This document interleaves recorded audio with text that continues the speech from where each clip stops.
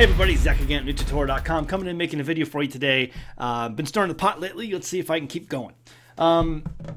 So someone sent me this email, and I'll just go ahead and read it to you. My daughter made it out of the hospital after 2 weeks of 5 of which was ICU. Praise Yahweh, but she is still ill. Zach, something is still wrong with this movement. Why are we mostly powerless of sickness? Wasn't this promised to us?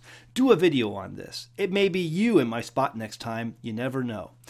And so that was sent by Donna. And Donna, I totally, I feel very bad for you. And I mean, my heart goes out to people because I get a lot of these emails, Donna, a lot. And I understand that one day I may be in your position. And thankfully, the Father has blessed us with good health. And that's one of the things we continually pray for. In fact, every Shabbat, when I give blessings to my 2 boys, I pray for their good health, that He will always bless them with good health. When I give my blessing to my wife, I pray good health over her. So it's something that is very formal, because number one, we don't have health insurance. And my health insurance is in Him and what we eat and how we treat our bodies. So that's my health insurance.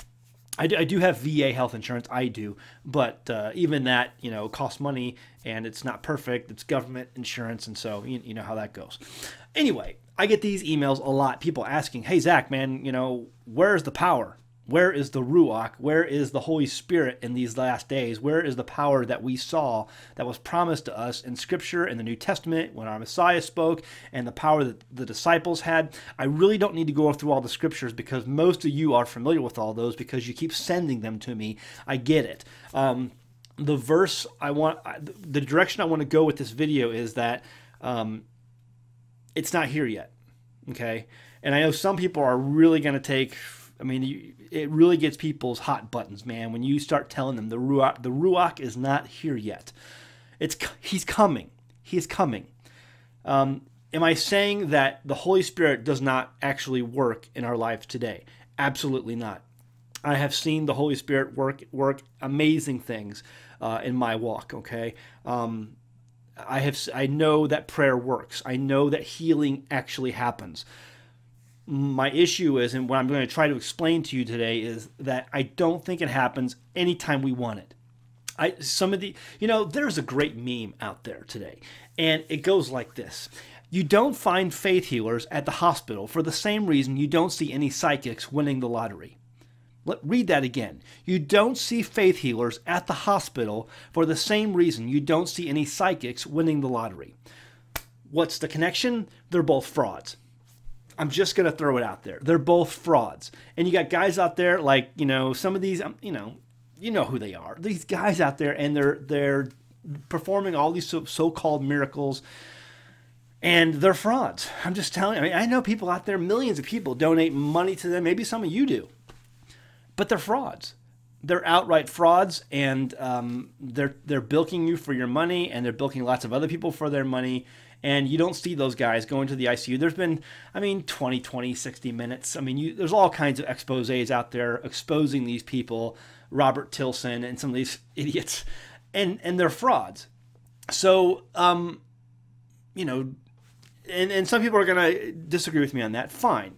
But I'm telling you they're frauds.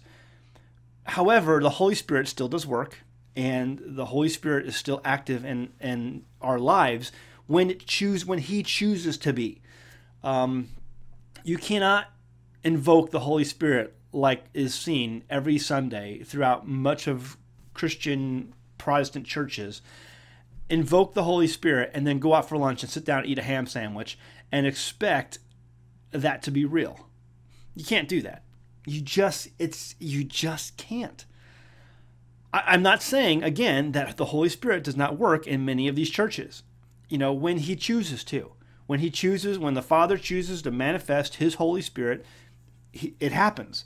And I know many of you have seen it. I have seen it. However, I think we need to be really careful, because the power that you see in the New Testament with our Messiah and with His disciples and with Paul is not here yet. Those people are far disconnected from where we are today. Okay, we are coming out of the pig patch, the younger son who went out amongst the nations, and the parable of the prodigal son, and he woke up amongst the pigs. That's us right now. We're waking up amongst the pigs. Let's go, and here's how I want to best explain this. Let's go to Ezekiel chapter 37. And I'm more interested in, I guess, starting at verse 8. It says, "When I beheld, lo, the sinews and the flesh came up upon them, and the skin covered them above, but there was no breath in them." No breath in them. That word breath right there is Ruach.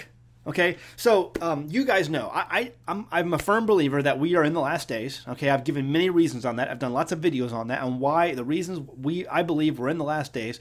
And in these last days, people are waking up to Torah. The number one reason I give is that there is an awakening back to Torah. All the prophets, had the same message. Go back to the law of God.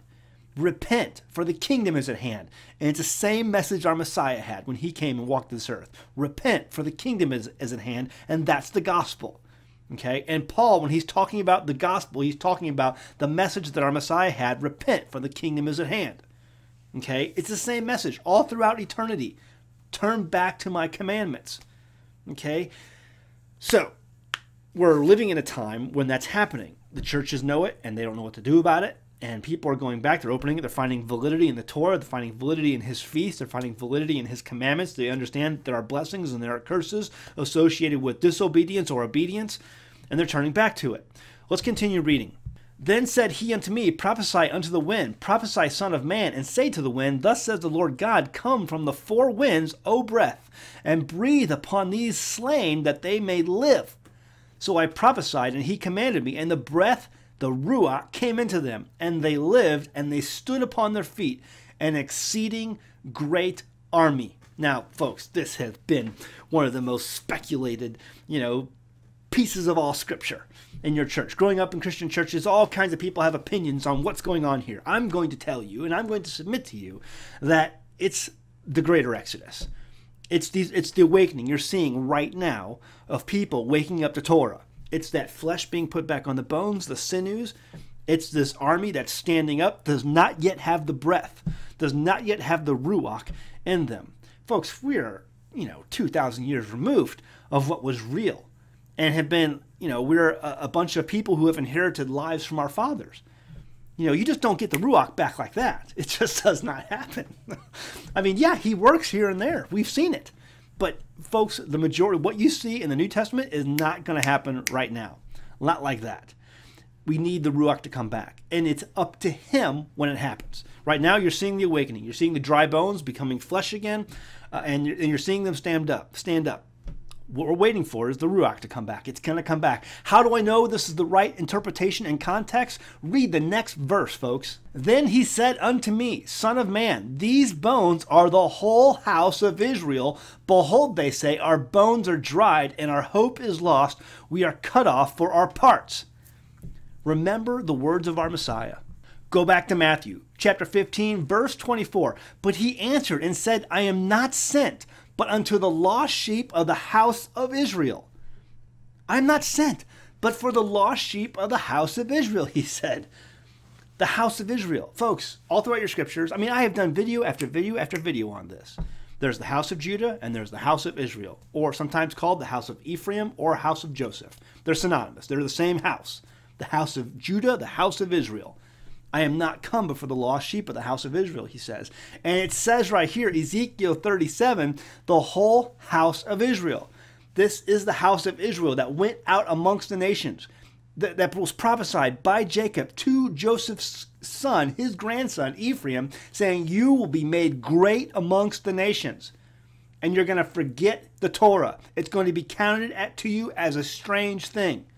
Well, now you have Ephraim, the house of Israel, waking up to Torah and taking Torah, grabbing onto it and making it their own.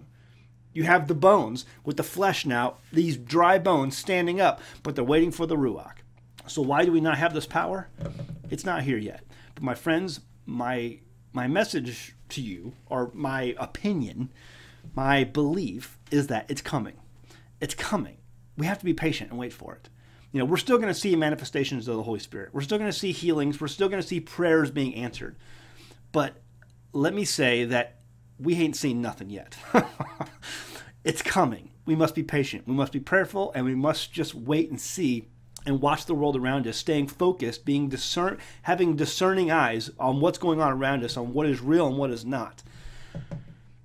It's interesting times we live in, and people are being led astray by all kinds of garbage out there. And, just much of what I talk about on my videos, we got to stay focused. We have to understand that the Torah is still valid, okay? It leads us back to Messiah, and that our Messiah had the same message that all the prophets had before him. Repent, turn back to the commandments of God. And him dying for our sins was the salvation we needed, to be returning back to the Father. That was has always been the real gospel. So why do we not have the Ruach yet? It's because it hasn't gotten here yet. The Ruach is not here yet. We'll leave it at that. Go home, read your Bible. Thanks.